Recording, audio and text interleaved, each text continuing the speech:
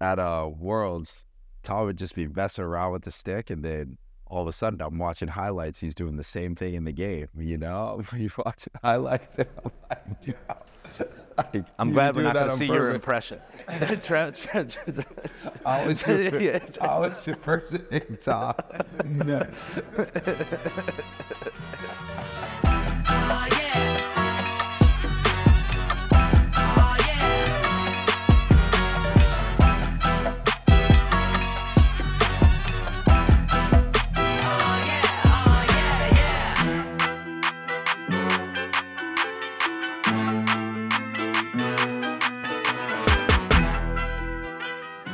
Were you always a goalie? Because you play offense and indoor, goalie, outdoor, all-star game in 2019. You played attack, for one in the net.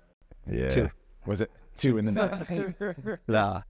I was lucky that, as this game's growing, you're just going to see more dads introducing their sons and daughters because they played. Well, I was lucky that during a time, a lot of my friends that played, their dads never played, but mine did. So I grew up with a stick in the hand from the time I was born.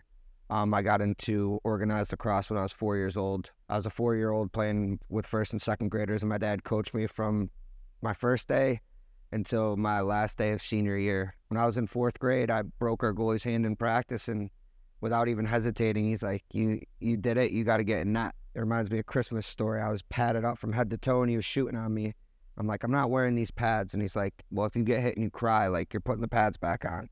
And it was our first tournament, and Greg Caholen played for Ryder. He went to UVA, played a little bit of pro, rung one somewhere. I didn't want to get hit, and everyone went running over the sideline. And my dad's like, what's going on? And the ref was like, your goalie called a timeout. And I called a timeout to run off the field, and I was crying in the woods because I didn't want to cry on the field. And he bought me my first goalie stick, and from there it was like, damn. I had owned a goalie stick. I owned a player stick. All I loved was lacrosse, so they were both in my hands constantly, and I just followed that path to lead me to where I am today. Me personally, my first time playing lacrosse, I was in 6th grade. I was really bad. I just started playing because I played football at the time, and all my friends I played football with played lacrosse in the spring. They're like, yo, you should play lacrosse. And I was like, all right. I went out for the team. I had no idea what I was doing. I might have had my jersey underneath my shoulder pads or something like that. It just completely just off. But I still loved it, like, even though I was bad, and I just love, like, the creativity and everything behind it. Why face off? Was it automatically face off or no? When did you get real good at facing off? I started facing off in maybe like my freshman year. Like I tried it out because we just needed a backup face-off guy. Like we had a good face-off guy for my high school team, but he kept getting hurt. So our coach was like, we need a backup. Yeah. So I was like, all right, like I'll be the guy if he can't go, And like I just kept working on it. Then he graduated. So then they were like, you need a good face-off guy. So I just was like, yeah, somebody's got to take him. I got to get good at him for the team. And then I just got really good at him. I just got really good at him. I had a knack for him. Yeah, I had a knack for him. Yeah. The number one reason why kids quit playing a specific sport is they're not having fun. Number 2 is they can't pick up the skill. It's too hard. And so that's why golf, lacrosse, hockey turn over. And so I was that guy, unless my mom was there driving me and forced me to go to practice. I was ready to quit because I was like, fuck this. It's just too hard and I'm better at other shit. Did any of you guys like really deal with the struggle early on? And yeah, we had a scoopers clinic in pre-K after school, and it was tennis balls and the little like plastic complete STX sticks. And it was just scoop the ball, like all of us like bobbleheads. And I was like just in tears. I was like, this sucks. Like this is so hard to do. And Lenny Castellino, who's a Long Island guy, was like, just get down and like pick it up. I was like, I can't, like I hate this. And I played baseball for like 2 more years. And I was like, it was just so difficult. It was hard to like understand to not rake the ball. I don't even want this on camera, but I was just pretty good when I was little. I don't know. You were good right away. I mean, not like So good like I am now. Yeah, but like said, I just I don't know. I scooped that ball too. Yeah, I did it. I scooped it. I just mixed it up. Yeah, I don't know. I mean, I was little and not like good in the games, but the skills were. I played hockey, so maybe that was part of it. Like those skills translate, but yeah, it came naturally to me. They call those in sports like a Lindsey Vonn or a Tiger Woods, someone who just picks it up. They call them prodigies, not to put that pressure on you. But like when there's a technical thing that you just have a knack for, like Mozart and a piano, like whatever, like that's cool and unique. That's probably why you play the way you do. Yeah, I don't know. The skills are just. Do you not give a fuck when you're out there and you miss? Are you just like, cool, I'm going to keep doing that? Yeah, I mean, I envy that. I think I'm an irrationally confident person. So like if I miss it, I think the next one's going in. That's just like a mindset. I think everyone should feel that way though. I mean, like certainly at this table, but like in the whole league, everyone's pretty good. They should have confidence that the next one's going in. Has there ever been a time where you doubted? Yeah, for sure. When I was in college, I dealt with a lot of self-doubt. I think you work your way through that. I'm always curious in how players that become world class take on practice, and because it's all different, and we're in sports trying to service a blueprint. Like you got to practice X amount of hours or Y amount of reps, and then I found some of the most skilled guys in the world, the most successful, have a casual approach to practice, and then you find the others that are like, you know, what's worked for you all? I think one of the things that's always helped me, and I'm sure it's the same for everybody at this table, like I always loved the game. So like doing extra work at like a young age or even in high school, like it was never really like that much of a chore. Right. You know, like I was kind of like drawn to it. Like after school, be like, go home, grab my stick, go out and play. So like naturally I was like putting in more time just because I loved it. And then I think when I got older, it became a little bit more of like that deliberate practice where like I was going out on my own shooting. You know, when I was in college especially, my big thing was wall ball. Like I would try and I pretty much finish almost every night with like 200 touches, you know, just to give me that confidence like I have my stick in my hand all the time. But I think as I got older, it was a little bit more deliberate practice. A big turning point working out with you your last season, like the way you went about it. I just feel like before that was very much like put a bucket of balls on this side, shoot, put a bucket of balls on this side, shoot, take a couple each way, and that's it. And you were like 4 down the alley, 4 sweeps, 4 hitch and sweep, 4 alley, circuit. And it was like a workout. And it's like, and I was just like, dude, I'm exhausted. And I was like dead. And you were like, what, 36? And you're like, all right, that's like the first third. That's like, the first what? third. Water break, get Yeah. back. 4 here, 4 there. And I was like, I had never practiced like that. And I was like, all right, I'm gonna just do it like that every time. And I'm like, how does your back keep up with it? My back's killing me. You're like, oh, I slipped like 2 discs. And I was like, okay. It's like, that's how I feel. I was like, how do you do this for so long? But I had never gone about it like that. Like, same as you. Like, I never had someone need to tell me to go out and shoot or practice. I, like, did it every time, college, high school. And I just never did it, like, to that level or in that kind of intensity. Like, I enjoyed it, and that kind of felt like work, but it felt like work that needed to be done. Yeah. I hired a shooting coach. It was actually, I worked with Jameson Kessler, then I worked with Bobby Benson. It was always, like, for me, it was a quest of just committing as if I was in the NFL, you know? And I remember, I mean, you know, most of us here, you know, we dedicate our lives to the craft and the intellectual component of it. And I remember when I was living in Baltimore with Danny Gladding, who was playing for the Bayhawks, and my buddy from college, Nick Donahue, and they would go off to work. And I just like, it clicked where I was like, damn, if I'm going to actually explore being a pro lacrosse player, and while we don't have practice every day, I'm just going to fucking get out and shoot every day. And it sort of started there. And then I hired a shooting coach, and then I was like back in school. And so I was just all regimented, but it's not for everyone. Yeah. I'm the opposite. My approach has definitely changed over the years. I was like Mikey, just the love of the game gravitated stick into my hand, and just not not even considering a practice. I was just living, you know, like I was just living my life, and it would happen to have a lacrosse stick in my hand. My approach now, you know, it's unique in the fact that I do play 2 different positions, but I found that I've put so much time into lacrosse, and I'm 29 years old now, going on my 8th year.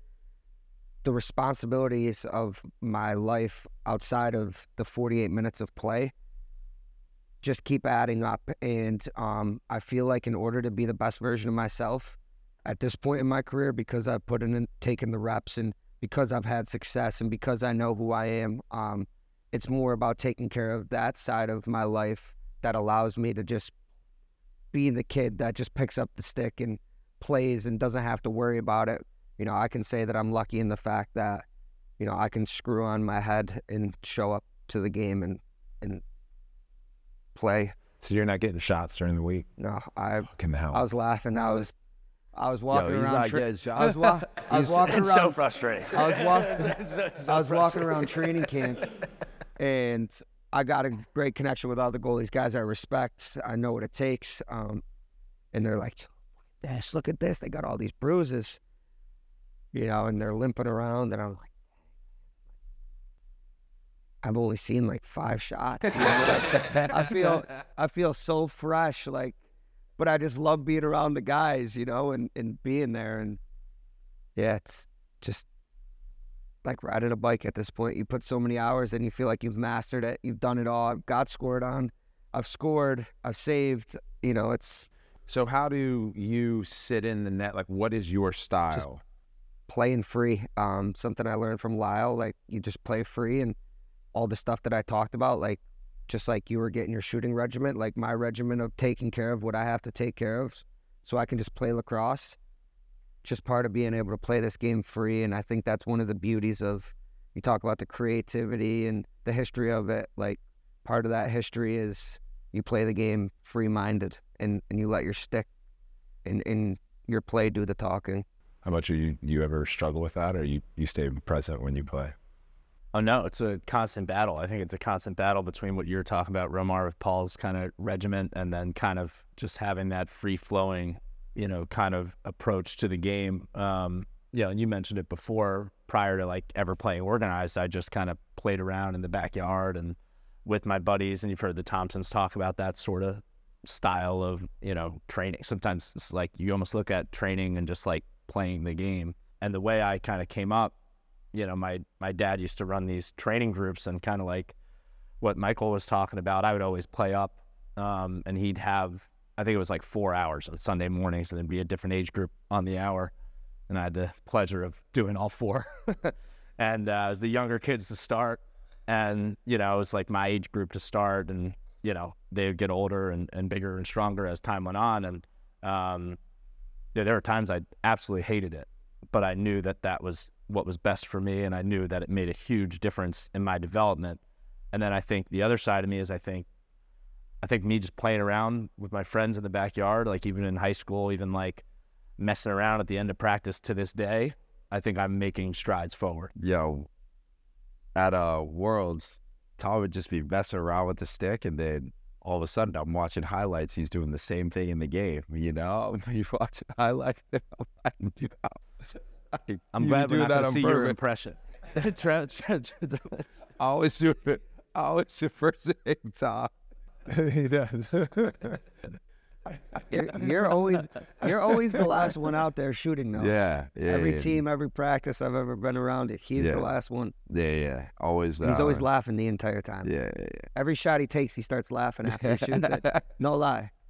Good or bad, you know? Just laughs after it, picks up another ball. Yeah. Shoots. Yeah. Plays a pig with Jeff every practice. Yeah, disguised as a mess around, but I'm like, he's getting dialed. Like he's sitting there, and he's taking shots, absolutely, every single time. Yeah. No, I think for me, like, you know, definitely the enjoyment of the game. You know, like having fun.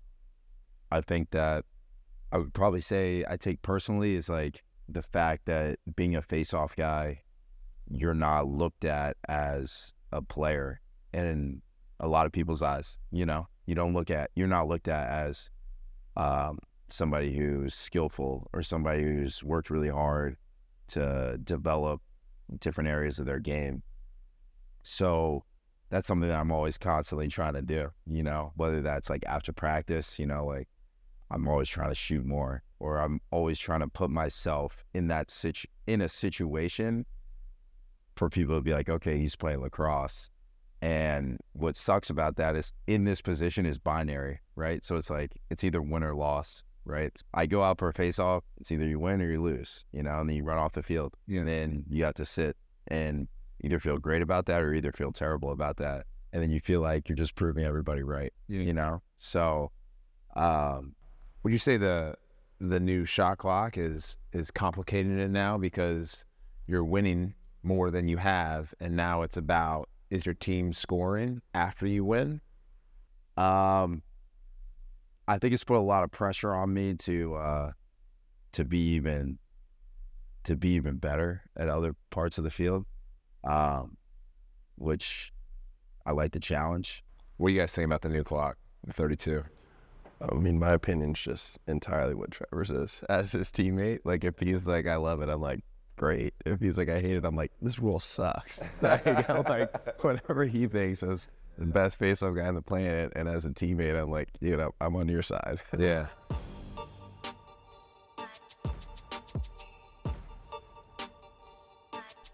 What do you think about letting the game come to you? How do you think about that in nature, and how your presence is out there?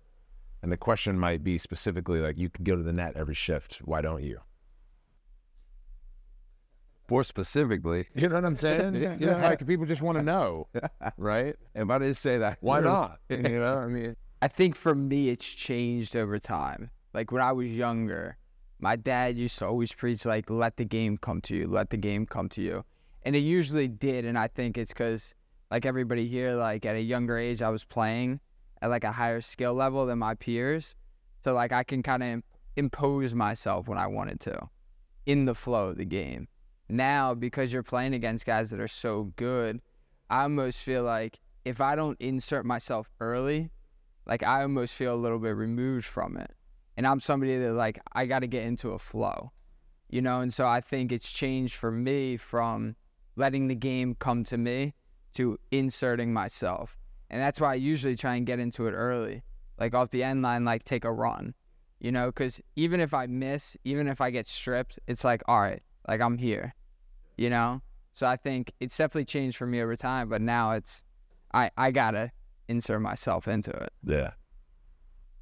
I like that. Like that first shift. It's kind of like, I feel the same way. It's kind of like ripping the Band-Aid off, you know? It's like whatever happens, it's like I'm stepping in right now. You know, I'm stepping out. I'm stepping out. I think the mentality behind that too, though, is especially for a guy like you, you're getting the #1 defenseman on every team. If you can take the ball, show that you can beat the team's #1 defenseman and make something happen, like, to me, that's just injecting confidence in your offense. Absolutely.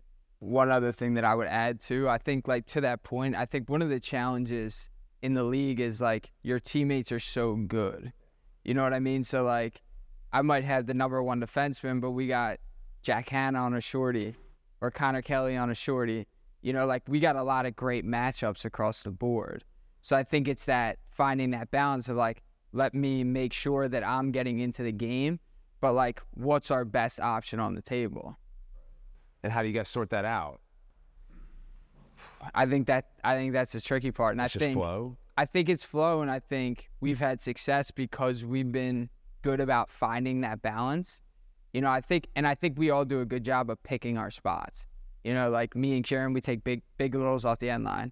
We like to initiate out of the box with those guys off the shorties. That kind of kickstarts our offense. Now we're dodging rushed approaches, kicking it to the backside, 3-step dodge. So I think because we've been playing together for a little bit, we're starting to find that rhythm. But I think that's a challenge of it too. I mean, the game is so much more nuanced than the spectators or the analysts give it credit for. You know what I mean? Like, I've always felt that if someone's going to let the game come to you, it's attackman, because you're on the field the whole time in transition, ball's getting circled through you. I always felt like I subscribed to that as a midfielder. Then there was a moment where I was like, oh, no. I got to go get the game because we're not on the field as much. And so if you're coming through and you have two other guys who are good dodgers, it's up to you. You could look at the fourth quarter halfway through and not have taken a dodge. You know what I mean? So you got to like insert yourself. I like that. You know, I fucking hate it when I'm hearing a play caller be like, haven't heard much from Tom Schreiber yet, top of the second quarter. I'm like, are you watching the game? Is that just because he hasn't scored yet?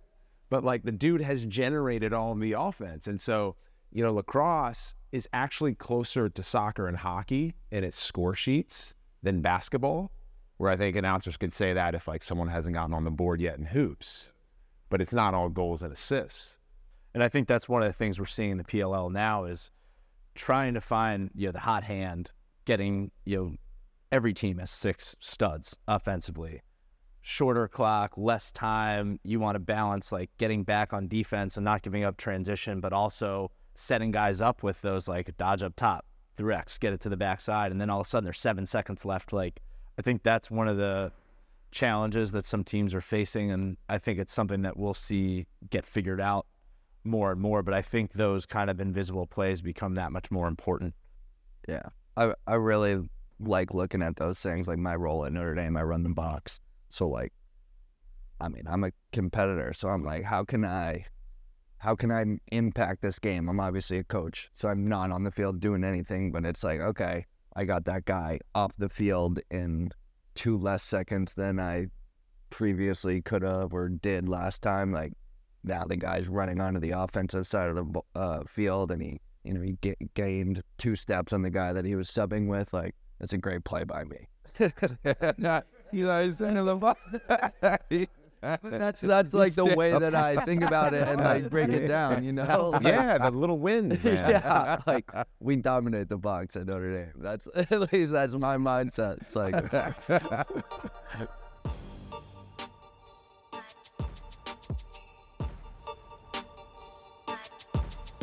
how would you say, you know, I think about posterity a lot, but the future of the game, how to build a format for the young kids right now that look up to you, that, you know, can take on those next steps and be the next great versions of you. There's coaching, there's IQ, there's fun, there's presence, there's work ethic, there's regimens. Like, what is, if there's one thing that you would like to see either better or leave behind, or something that you're currently doing to just leave the game in a better place, what would that be? Mine would be the appreciation for professional lacrosse. I feel extremely grateful for the position I'm in, and I feel like people don't recognize what we're doing as professional lacrosse players. Professional athletes are often judged by the amount of money their contract's worth, by how fancy their cars are, by which celebrity they're dating. But what people don't recognize is that we're the best at what we do, just like the best basketball player is the best at what he does. But we're in the communities. We're helping grow the game. We're more accessible than any other, you know, professional athlete around. And the time and dedication and love that we're showing are real things. Whereas a Lamborghini on Twitter or Instagram, you know, that's aesthetic to the eyes and it's cool to scroll through, but that's not substance of the type of person that they are. And we show that every single week when, you know, we're signing autographs after the game and and I'm taking that time because I care. And if I'm judged off of the amount of money I make rather than the type of person I am, to me, that's just not the right way of going about life and looking at us as professional lacrosse players. Like, the respect that we deserve doesn't just happen on the field. It's what we're doing, dedicating to be a stepping stone and to be an outlet for these kids to have a dream. And, you know, to me, that's what I hold most special to myself. That was hard. That was real. Yeah. When I think about this stuff, a lot of it's just appreciation and like having pride in what you do. And And I think lacrosse like is all of our outlets to do that. And I think we're lucky to have that chance. I think, you know, you kind of look around and the stakes are high, like being able to like compete, you know, with teammates and travel and go through adversity in a public setting and like put it all out on the line, work with a team throughout the week, have physical demands, mental demands. I think like that just makes you a stronger, like more formidable person at the end of the day. And I'm very, very grateful to have that outlet. And then I think the other thing, as I've gotten older and, you know, I'm starting a family of my own now, and it doesn't happen just because of you. And I've never been more aware of that. You know, I think for a large part of my life, it was my parents, my family, other coaches that I've had. Now it's like, you know, more my wife and my other teammates. And, you know, I think a lot about those guys. I think a lot about these people kind of around me. I think a lot about these fans. You know, no one understands that more than you. Like the fans are the lifeblood to this thing. And seeing them in the stands and seeing kids with PLL jerseys out at clinics and camps and stuff, like, it's just cool. I think we're all very lucky to be playing professional lacrosse right now. And I think the way things are going, everybody will be able to continue to say that. But I'm really grateful to be a part of it now. And to kind of still have that really tight relationship with the next generation of lacrosse kids and all that stuff. So it's just a lot of appreciation, and, you know, that's kind of how I would define it on my side. I feel a great responsibility of being a good steward of the game. I don't know if I ever told you this, but like I have a Paul Rabil signed jersey at home, you know, and like I think it's well documented. Like I had a Harrison signed poster on my wall, and then I got to play with him. Like I just think about all the guys like Kyle and yourself who, you know, you didn't know anything about Ryder Garnsey when you signed a Rabil jersey, right? But like that made a big impact. I thought that was really cool. So if I can have a small impact signing something after the game, or, you know, whatever it is, I take great pride in that. I think that's like one of our responsibilities, because there were so many people before me who did that and did the right way, and it helped cultivate such a love for the game that I have that hopefully I can, you know, just pass that forward. I wish it was like less of a checked box to just tell people to like get here. You need to at least spend way more time on it than everyone else. And we were talking about it in the car, and it's like it's almost insulting when a kid's like, yeah, I want to play at Duke or Notre Dame. And it's like, you don't even practice. Like, so, and I wish like kids know how much time they need to spend to go and do these things, to be on Team USA and to play at Notre Dame and to be the best goalie in the world. It's like we said, none of us need to be told to work on our game. We just did it because we loved it and we're competitive, and like bare minimum, you need to be the most competitive and you need to love the game, and then good things will happen. Man in the arena stuff, you know, and perhaps that's just something that will always live in the universe, is people wanting a get out of jail free card, a hall pass, a blueprint, or direct sort of VIP line into the destination. But it's always the journey, and it's not for the weak and timid, you know. So anyway, this is good, guys. I appreciate you all. That's it. So thanks, guys. Thanks, crew. Appreciate you guys so much.